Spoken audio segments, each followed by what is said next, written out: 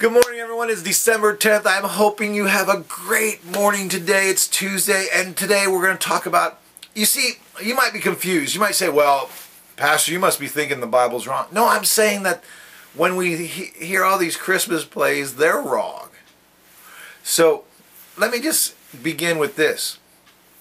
How does God leads us in our lives? What does it look like? What does it portray?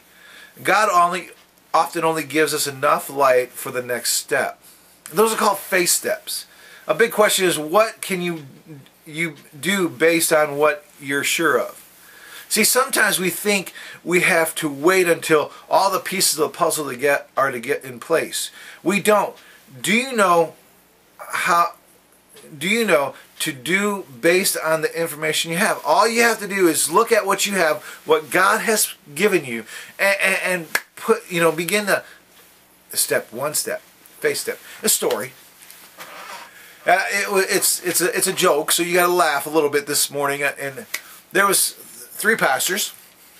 Let's say a Assembly of God pastor, a Baptist pastor, and let's say a Lutheran pastor.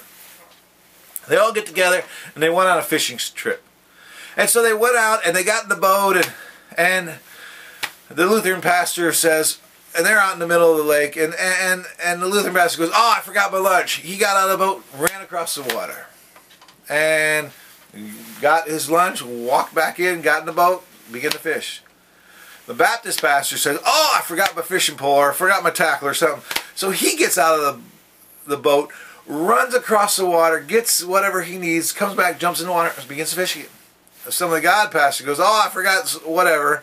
So he thought, okay, I'm going to do what everybody else did. So he gets out, and he steps out of the water and falls in, and the Lutheran pastor and the Baptist pastor nudge each other, laughing, and they looked at each other and says, "You think we should have told them about the rocks that we ran across?" See, look, what how I'm trying to parallel this is that sometimes we have to take little steps. Sometimes we just have to have faith steps. Sometimes we just got to allow God to lead us one step at a time. Because we are in the fast food mentality. We want the whole picture and nothing but the picture. We want it all now. We want it our way. We want it to be so definitive right then. But can I tell you, God works in mysterious ways, and God leads us. And then the Bible says He won't give us more than we can handle. I mean, sometimes if He gives you the big picture, you might run and be scared and run and says, "I can't do that." But if He puts this little call in your heart, and you begin, oh, maybe that'd be something I can do someday. And all of a sudden it gets a little bit bigger. And all of a sudden it gets a little bit bigger.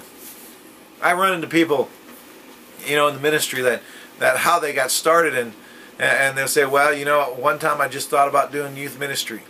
Oh, that's great.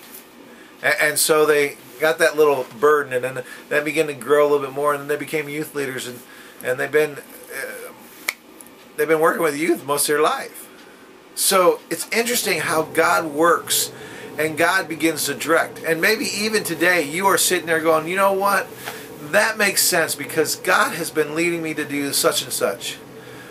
We have to understand that we need to step out of our boat, our comfort zone, our safety zone, and just trust God in what He has for us next. You might say, "Well, I don't know about that. I'm pretty scared." Faith is what we have to depend on. Amen? Well, let me pray for you. I'm making this a little short today so we can continue on. Lord, I thank You so much. I pray that You bless every single person. Encourage their hearts, Lord, in Your name. Amen. God bless you. We'll see you tomorrow.